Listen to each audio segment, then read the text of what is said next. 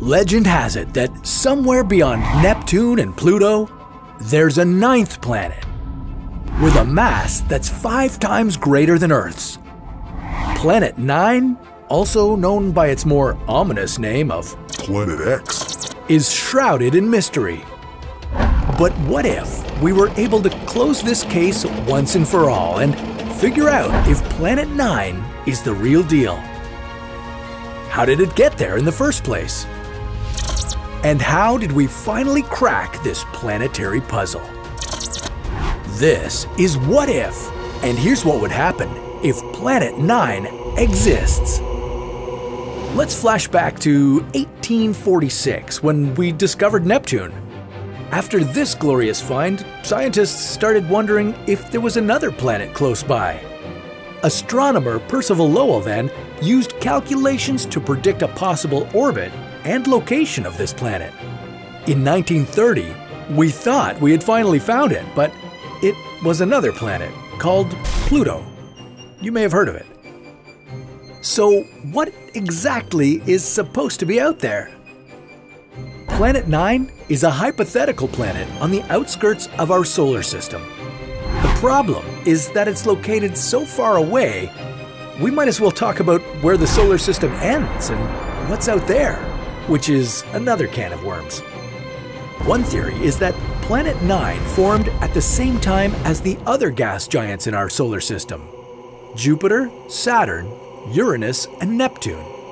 And while little baby Planet 9 was feeding and growing, basically attracting gas from the gas disk in the solar system, it got too close to Jupiter's gravity and bounced out of the solar system. Because of this, Planet 9 could no longer absorb the gas it needed to continue growing and ended up at a size of about 5 to 15 times the mass of Earth.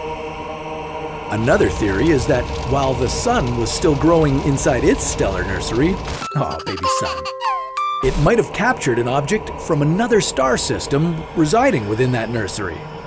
So, in a sense, Planet 9 was kidnapped from another star system. Either way, there's still a lot of speculation about how it got there and even if it's out there at all. So, how would we take a closer look?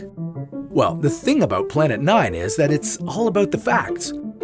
For us to change our view of our very own neck of the woods, the solar system, we'd have to have hard evidence.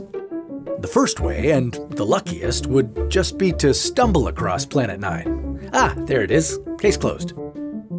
But if it isn't that easy, we'd have to embrace our inner sleuths and track it.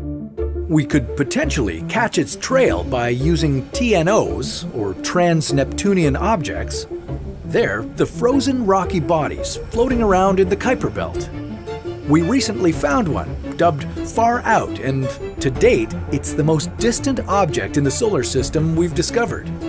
It's located about 123 astronomical units away. The goal is to identify as many TNOs as possible, as this will increase the chances of discovering Planet 9. Sort of like following a trail of breadcrumbs, leading us to this enigmatic planet. The behavior of these TNOs suggests that there is a massive object out there on the outskirts of the solar system, and it's forcing these objects to assimilate. Could it be Planet 9? Well, here's the thing. Sooner or later, we will find it, if it exists. Many studies are already underway, and more will start within the next few years. Astronomical sleuths will use everything from bigger and better telescopes to faster and more powerful computers to sift through all that data.